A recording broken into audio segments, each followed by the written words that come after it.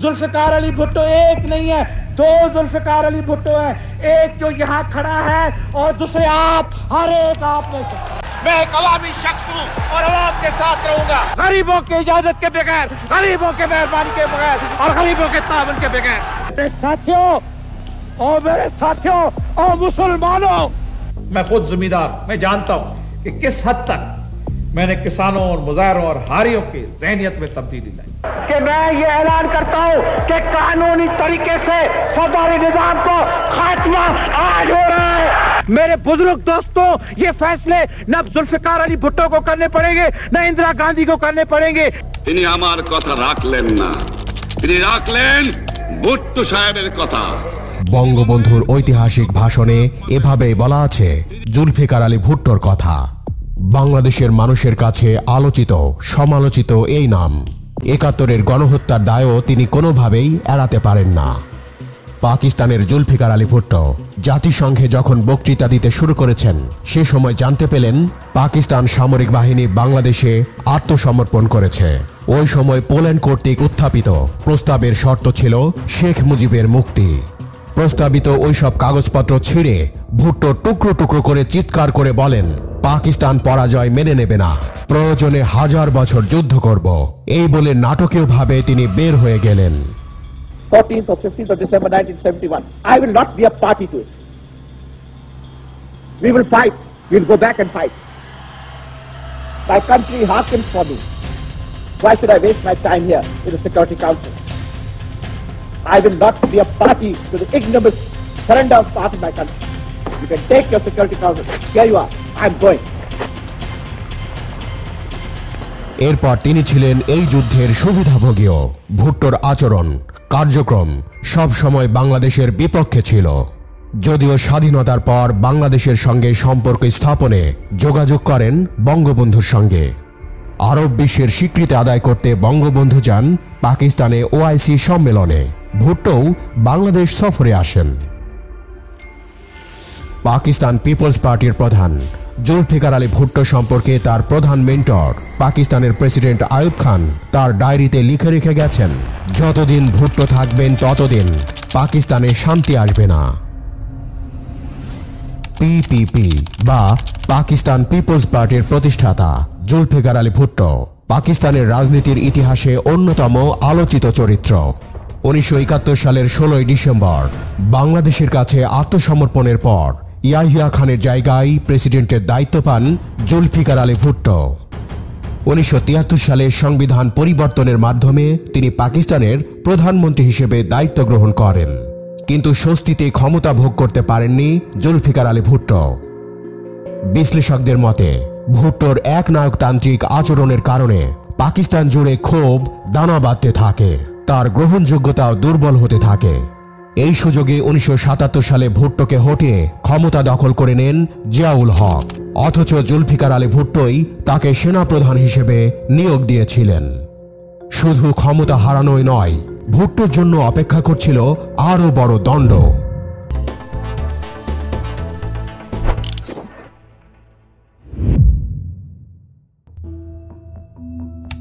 1928 সালের 5 জানুয়ারি অবিভক্ত ভারতের সিন্ধু প্রদেশের লারকানার প্রসিদ্ধ ভুট্টো পরিবারে জন্মগ্রহণ করেন জুলফিকার আলী ভুট্টো। তার পিতা স্যার শাহনওয়াজ ভুট্টো ছিলেন সিন্ধুর রাজপুত বংশোদ্ভূত, মায়ের নাম খুরশেদ বেগম। জুলফিকার আলী ভুট্টো বোম্বের ক্যাথেড্রাল অ্যান্ড জন কনন স্কুলে পড়াশোনা করেন। 1943 সালে তার মামাতো বোন শিরিন আমির বেগমকে বিয়ে করেন। সে সময় শিরিন আমিনের বয়স ছিল 23 বছর। পরে অবশ্য ভুট্টো শিরিনকে ত্যাগ করেন ও আবারও বিয়ে করেন। 1947 সালে তিনি ইউনিভার্সিটি অব সাউদার্ন ক্যালিফোর্নিয়ায় রাষ্ট্রবিজ্ঞান বিভাগে ভর্তি হন। পরে অক্সফোর্ড এবং বার্কলে বিশ্ববিদ্যালয় থেকে লেখাপড়া শেষ করে তিনি লিঙ্কসিনে ব্যারিস্টারি বিভাগে শিক্ষকতা করেন। 1958 সালে জুলফিকার আলী ভুট্টো পাকিস্তানের ইস্কান্দার মির্জার শাসনামলে মন্ত্রিসভায় যোগ দেন। এই সূত্রে তিনি প্রত্যক্ষভাবে পাকিস্তানের রাজনীতির সাথে জড়িয়ে পড়েন। 1963 সালে আইয়ুব খানের মন্ত্রিসভায় পররাষ্ট্রমন্ত্রীর দায়িত্ব পান। 1965 সালে কাশ্মীর নিয়ে পাক ভারতের যুদ্ধ হয়। এই যুদ্ধে ভারত অধ্যুষিত কাশ্মীরে অপারেশন জিব্রাল্টারের অন্যতম রূপকার ছিলেন জুলফিকার আলী ভুট্টো। 1966 সালে জুলফিকার আলী ভুট্টোকে আইয়ুব খান মন্ত্রিসভা থেকে বাদ দেওয়া হয়। 1966 সালের ফেব্রুয়ারি মাসে লাহোরে পাকিস্তানের সবগুলো রাজনৈতিক দলের একটা কনফারেন্স হয়, আর সেই সভাতে শেখ মুজিবুর রহমান তার ঐতিহাসিক 6 দফা দাবি ঘোষণা করলেন। এই কারণে এই দাবি উত্থাপক দল হিসেবে আওয়ামী লীগের উপর নিপীড়ন চালানো শুরু হয়। এই সময় শেখ মুজিব সহ আরও অনেককেই গ্রেপ্তার করা হয়। পরে শেখ মুজিবুর রহমান মুক্তি পেয়ে বাংলাদেশে এসে 18 মার্চ জনগণের উদ্দেশ্যে 6 দফা দাবি পেশ করেন। এই সময় শেখ মুজিবুর রহমানের নেতৃত্বাধীন আওয়ামী লীগের পক্ষ থেকে পূর্ব পাকিস্তানে স্বায়ত্তশাসনের তীব্র দাবি উত্থাপিত হয়। 1967 সালে জুলফিকার আলী ভুট্টো একটি আলাদা রাজনৈতিক দল গঠন করেন। এই দলের নামকরণ করা হয় পাকিস্তান পিপলস পার্টি। আইয়ুব বিরোধী আন্দোলন 1969 সাল পর্যন্ত অব্যাহত ছিল। 1969 সালের 10 মার্চ বিরোধী দলগুলোর সাথে রাজনৈতিক আলোচনার জন্য রাওয়ালপিন্ডিতে আইয়ুব খান গোল টেবিল বৈঠকের আয়োজন করেন, কিন্তু জুলফিকার আলী ভুট্টো এই বৈঠক বয়কট করেন। কিন্তু বঙ্গবন্ধু গোল টেবিল বৈঠকে আওয়ামী লীগের 6 দফা ও ছাত্র সমাজের 11 দফা দাবি উত্থাপন করেন। আইয়ুব খান বঙ্গবন্ধুর দাবি অগ্রাহ্য করলে 13 মার্চ তিনি গোল টেবিল বৈঠক ত্যাগ করেন এবং 14 মার্চ ঢাকায় ফিরে আসেন। 1970 সালে পাকিস্তানের সাধারণ পরিষদের নির্বাচনে তার দল পশ্চিম পাকিস্তানের সংখ্যাগরিষ্ঠতা অর্জন করে, কিন্তু পূর্ব পাকিস্তানের আওয়ামী লীগ সার্বিক সংখ্যাগরিষ্ঠতা অর্জন করা সত্ত্বেও তাদের উপর ক্ষমতা অর্পণে ভুট্টো আপত্তি তোলেন।